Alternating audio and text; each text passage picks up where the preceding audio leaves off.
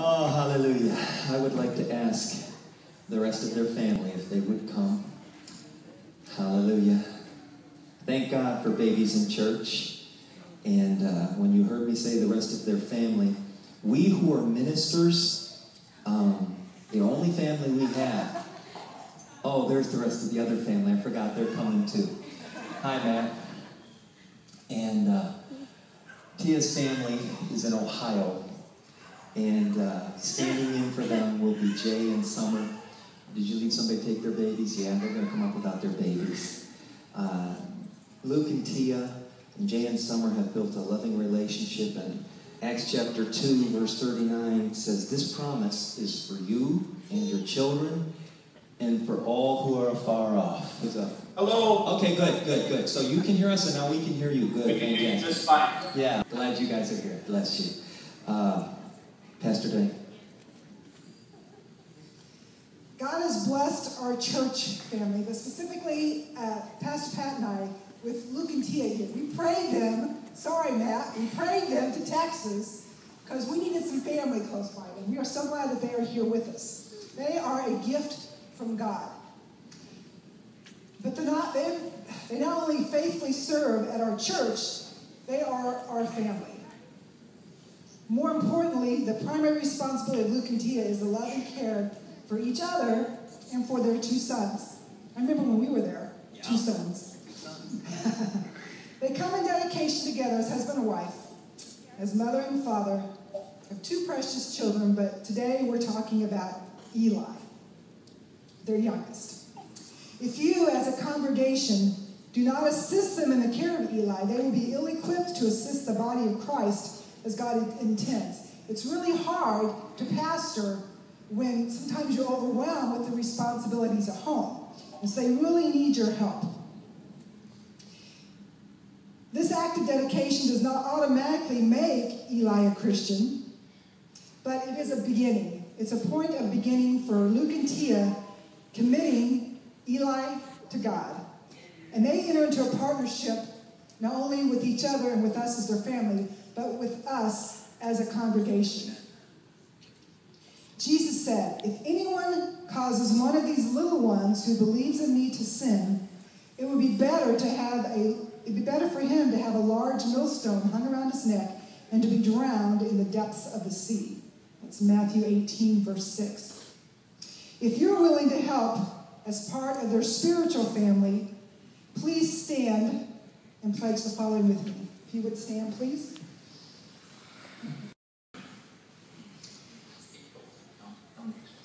As brothers and sisters in Christ, we pledge to be faithful in returning ministry to Luke and Tia as our shepherds. We will teach and serve their sons in the programs of this assembly, including, but not limited to, nursery, Sunday School 2.0, High Point, and Oxygen Youth Ministry. If you will do so, would you say, with God's help, we will? With God's help, we will. Amen. And will you, while Eli is an infant, be extra sensitive to their personal needs, offering assistance with home and auto maintenance? If so, will you say, I will? Now wait a minute. I want to hear about 3 or 4 men's voices. Ask that question again. Don't say this if you can't help them with home and auto maintenance. Try this again. Because my son is worse. Yes. He's worse at auto mechanics than I am. Okay. Ask it again. Okay. Will you, while Eli is an infant, be extra sensitive to their personal needs, offering assistance with home and auto maintenance? If so, say I will. I will. All right. See that hand there in the back? Good. All right. Will you as a congregation, realizing the added pressure pastoral responsibility brings to the home, offer your services for occasional free child care?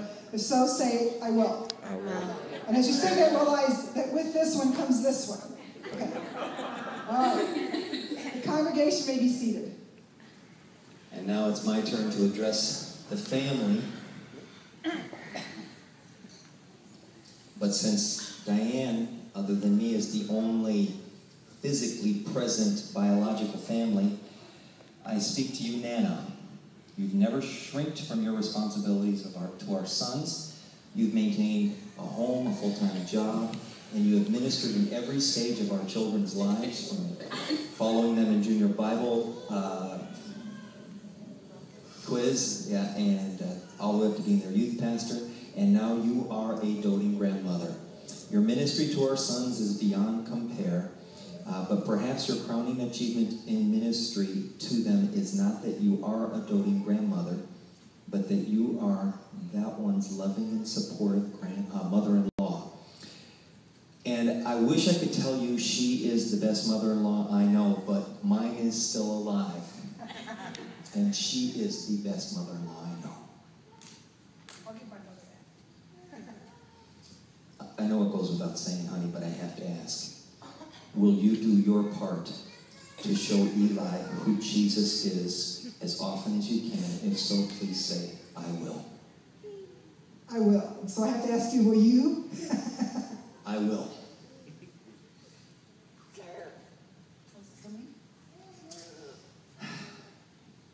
In the sight of God and under the witnesses of our church, do you, Luke and Tia, promise to teach Eli the Christian faith?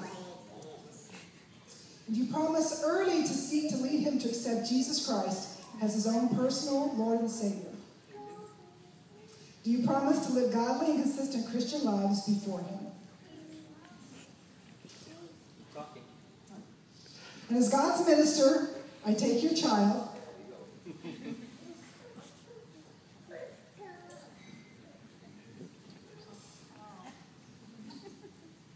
I take your child, Elijah David, from you as a symbol of you giving him to God. Luke and Tia, I have watched your lives as parents to Leo, and so I know that you are very well equipped to raise this child to serve the Lord. And I've already instructed him earlier this morning that he's expected to get saved and baptized in water and filled with the Holy Spirit at a very young age. And he understood. But I have watched your lives, and I couldn't ask for better parents for my grandkids. Because you know that's important to me. And I just commend you, and I thank you for what a good job that you're doing. And because she's cracking up, it's now my turn. You know my tradition is to give you a gift at baby dedication time, and here is my gift to you.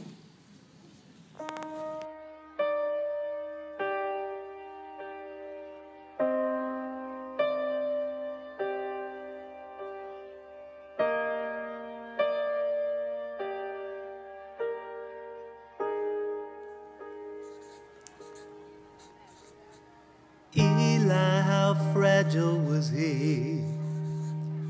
Each breath a struggle, so hard to see.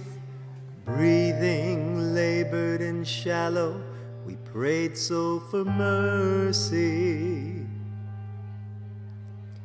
When all of a sudden I am aware my fears are eclipsed by God's glory, and I realize just how beautiful you are and how great His healing can be. Oh, how He loves us so. Oh, how He loves us. How He loves us so. Lord, you created Eli's entire being. You knit him together in Tia's womb. I praise you because Eli is fearfully and wonderfully made. Your works are wonderful. I know that full well. Eli's frame was not hidden from you when you made him in the secret place, when he was woven together in the depths of the earth. Your eyes saw his unformed body. All the days ordained for him were written in your book before one of them came to be. How precious to me are your thoughts, O God. How vast is the sum of them. Were I to count them, they would outnumber the grains of sand. Thank you, Lord, for the gift of Eli. And oh, how He loves us so. Oh, how He loves us. How He loves us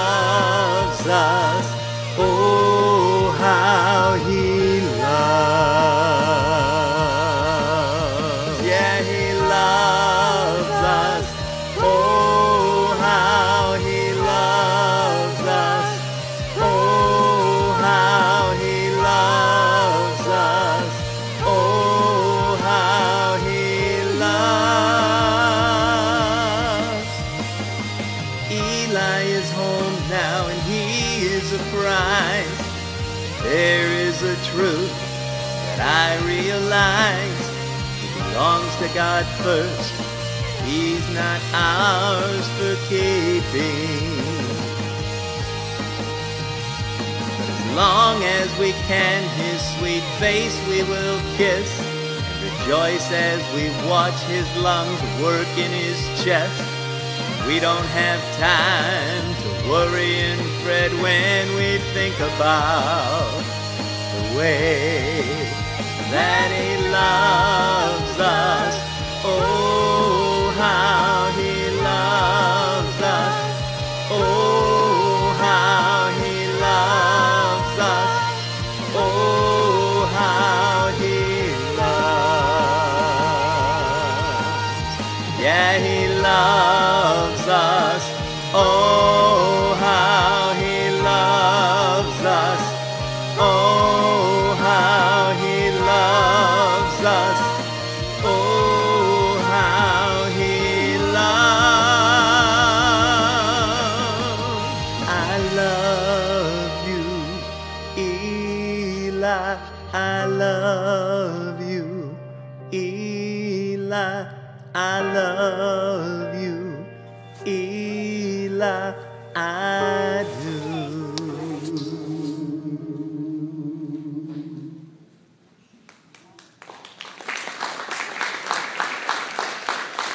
Thank you, Lord, for our grandson. We have joined together just to express our love and our commitment to you. Thank you for our family. Thank you for our church. And God, thank you for the miracle of healing in this little body. Lord, his lungs weren't like they were supposed to be. And God, you did this thing that Pastor Tara preached about in this one and in Haley. We've seen you do these kind of miracles. We know you are still here doing this. So more than his life, Lord, we thank you for his healing. And we thank you, God, that you are going to continue to care for him and show yourself marvelous in every one of us. I pray, Lord, on this Mother's Day, that this memory that has been established in our family and in our church family will carry us with a greater sense and understanding of the love of Father God to us as your children. I pray in the name of Jesus. To conclude the service, would you sing with me? Praise God from whom all blessings flow. Praise Him, all creatures here below. Praise Him above, ye heavenly hosts. Praise Father, Son, and Holy Ghost. Amen. God bless you. And